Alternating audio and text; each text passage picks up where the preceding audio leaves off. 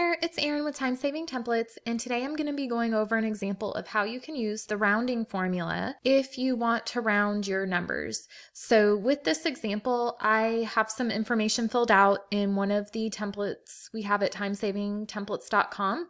This is the pay structure design template, and it's part of a package called the Base Pay Bundle. I'll link to that in the comments, but you can also find that by going to timesavingtemplates.com and look for the human resources section. I also have another video that goes over how to use all the different tabs and to come up with these ranges. But for now, I'm making some adjustments, so I figured I would record as I'm showing you how I'm going to be rounding. You'll see I'm starting out with some salary ranges, and what I would like to do is round them. If you click into the cells, you'll see this number at the top. It's a huge, long, lot of data past the decimals. And even though we have the cells formatted, so if you right-click in format cells, even though I have it formatted to not show the decimals, if I do any type of calculations, it's actually adding up what is actually there, even though we're not showing it. But besides that, I want a nice rounded number for these ranges. I don't want the dollars. We could either round to the 100 or the thousands. So I'm going to go over here and put my formulas to the right. So if you click on this option for the formulas and just type in round, you'll see that we have a few options. We could round the numbers down, we could round up, or we could just round to the nearest. So just know you have those options. I think I'm gonna just do a round to the nearest. So I'll just do the first option, and then you're gonna select the number you want to round. So I'm starting at minimum, and then the number of digits. So the way to think about this is I'm looking at the whole number. I'm not looking at anything with decimals. These are salaried ranges.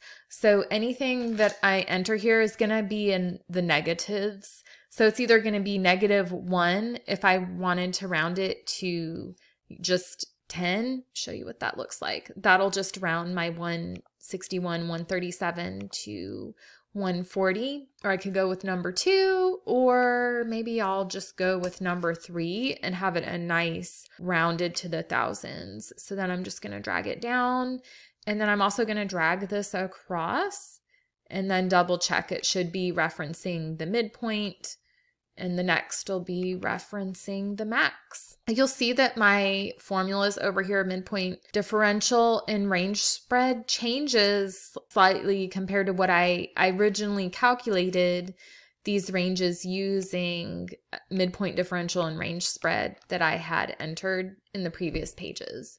So that will affect things over here as you round your numbers. So that's how you round a whole number. And then say you want to round decimal numbers. Say that I had these ranges in hourly, or say I want to convert these annual salaries to hourly ranges for L through P. I'm just going to take the annual amount, divide by 2080.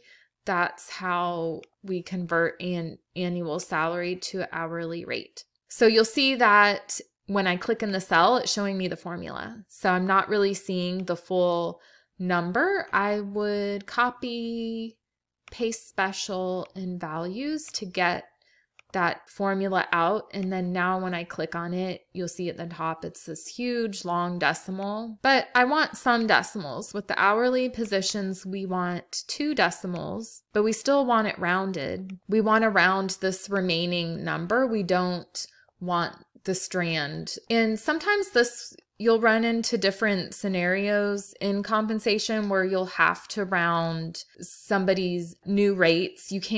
Some systems won't let you upload to payroll this long decimal number. And so we definitely need to round.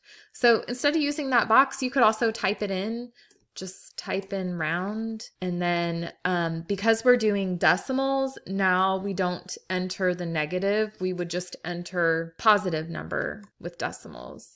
And you'll see I need to format the cells to show the decimal too. That would help. So now with a 1, it's rounding that number to 650, or possibly 2. Now I can round to 653. So I'm going to go with that so it can be more exact for the hourly, and then it's rounded. And so what you would do, you could also remove the rounding formula out of here. Just copy, paste special values. And then now if I click into the cell, you'll see it really is cut off the remaining decimals, and we just have 2 decimals here, and then we're good to go. So I hope that helps. And if you have any questions about that, feel free to comment or post.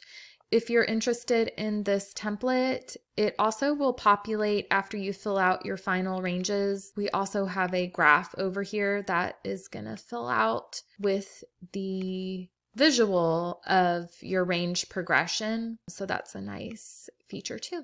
I'll post links in the description, comments, and to get the free comp metrics cheat sheet, you can go to timesavingtemplates.com/free resources. And we also have a getting started with Excel guide and some other free resources for rental property management and some small business templates. So until next time, don't forget that I'm here to help you streamline and save time when it comes to using Excel spreadsheets.